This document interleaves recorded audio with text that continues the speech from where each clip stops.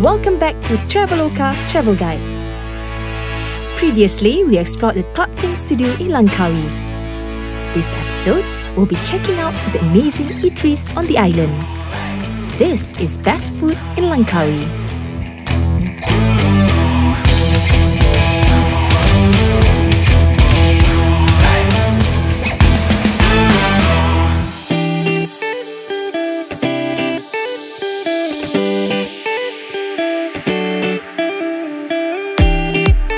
Pak Malau Nasi Dagang is a small restaurant on Jalan Makam Mahsuri, overlooking a nice paddy field next to Gunung Raya, the tallest mountain in Langkawi.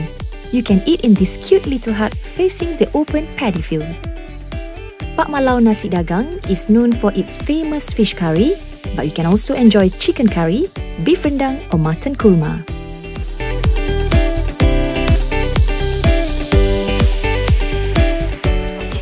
Biasa kita makan dengan acar. Kalau Kelantan panggil acar. Acar ni dia campuran sayur lah. Ada timun, ada carrot, ada bawang. Lembut sangat. Masih dia masak lama. Jadi dia punya tekstur memang lembut lah. Okay, nasi pas sebab orang Kelantan, orang East Coast, orang Kelantan Timur masak kan. Okay? Itulah test. Kalau dia cakap sedap, so dia orang Pantai Timur, confirm sedap lah.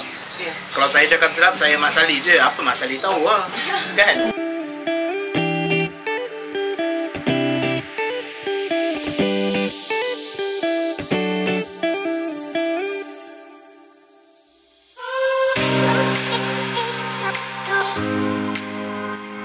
Yellow Cafe is a vibrant beachfront cafe on Jalan Pantai Tengah.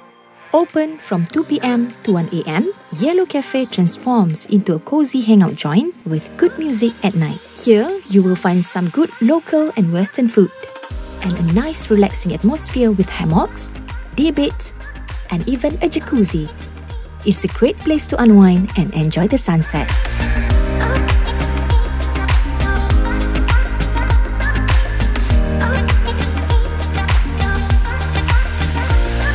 Okay, so right here with us, we have the owner of the Yellow Cafe at Langkawi Beach.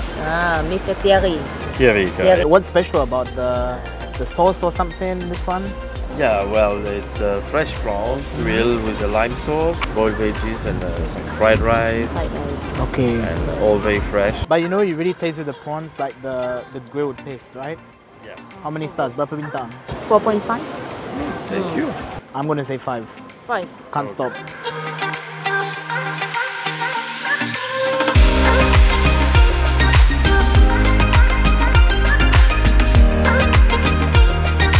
Wow, dessert time. Thank you. Oh, okay, thank you. Let's try the fresh banana made together with chocolate. It's a nice combination, kan? And then dia punya crunchy grill almond tu. Dia bagi dia texture sebab textured crepe, it's quite soft and chewy. So dia punya almond bagi dia crunch, kan?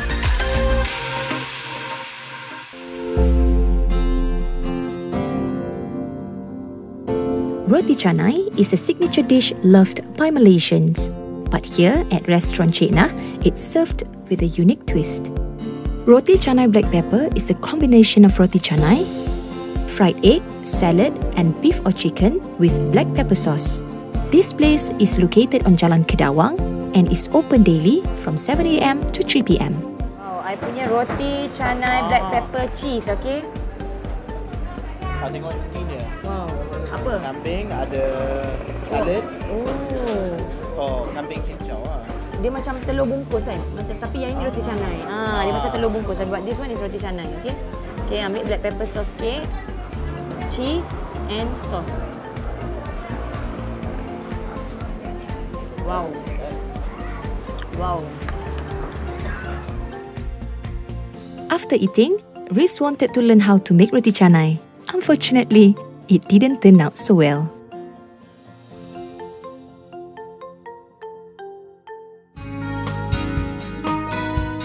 At Tanjung Tirai View Cafe, you will find delicious Malay and Thai seafood by the sea.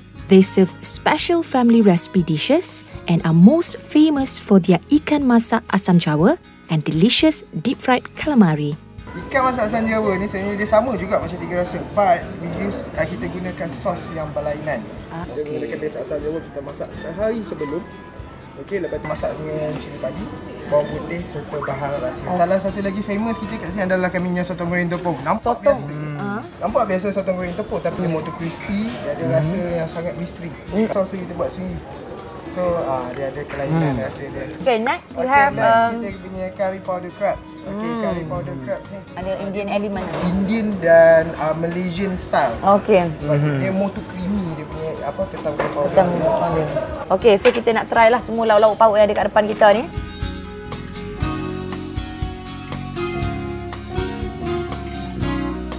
Okay, so you guys, if you guys datang kat Langkawi, you have to eat some must, okay, singgah dekat sini.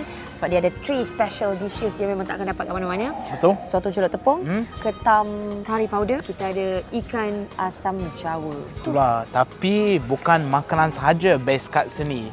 Kan, dia punya atmosphere, view, tepi laut, ada angin, dia memang chill. Betul kan? Betul. Rasanya kalau datang Langkawi, kenalah singgah makan sini. Yes, betul. It's highly recommended. Okay? Highly recommended. Okay. Food and view. Yes. Best. Yes.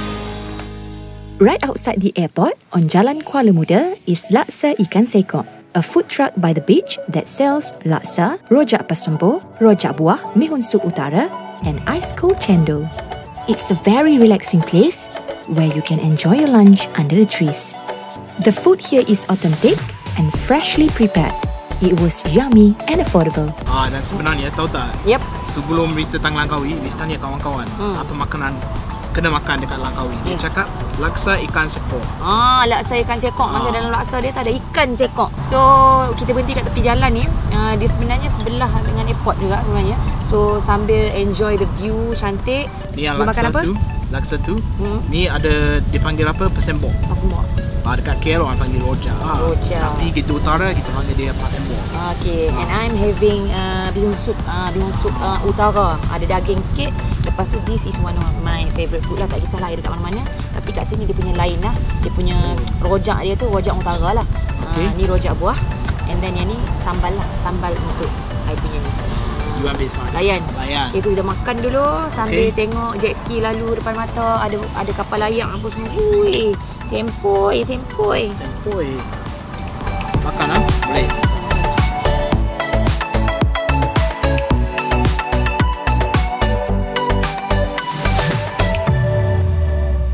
Along the busy street of Pantai Cenang is a small gelato shop called Gelato Cabana.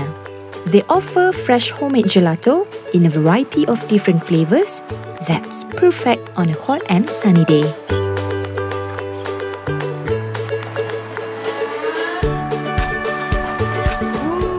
Jap. Dah rasa dah. Gelato Cabana, yo, homemade ice cream. Mine is mango flavour. This one is durian. Tahu tak semua gelato sini homemade in Langkawi. Dah 4 tahun dia dah buka dah. Dia ambil macam contoh yang mango, 70 kg mango. Lepas tu dia proses semua, tinggal dia punya isi lah, dia punya mango flesh. Lepas tu dia freeze jadi gelato lah. Ni I tak rasa macam makan ice cream, I rasa macam makan fresh mango. Yang durian ni, dia durian rojak tau. Dia tak ada satu durian je macam Musang King, D24, dia just rojak semua. It's really the durian taste.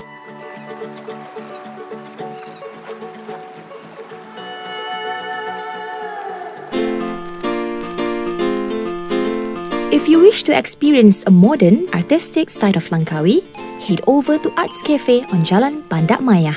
They are open daily from 9 AM to 10 PM. The restaurant is decorated with unique art pieces made by local artists. There's a mix of local and Western food, all home cooked with love.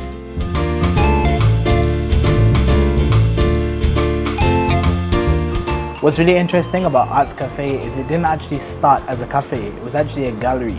And one day the owner was making some coffee on a coffee machine and people could start to smell it. And people started saying, can I try the coffee, can I order it? And then basically they started to sell the coffee. Then it wasn't long before it was sandwiches and food, that sort of thing. So it actually went from being a gallery into a gallery cafe, and 13 years later there's a lot of food, coffee is still on the menu, and all the food is home cooked style. Right, let's try this coffee.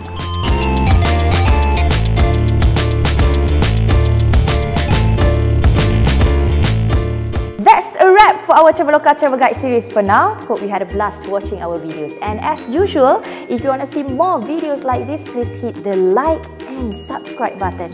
And also feel free to suggest new destinations for us to cover in the comment section down below. Thank you for watching, guys. Thanks to Traveloka. Bye!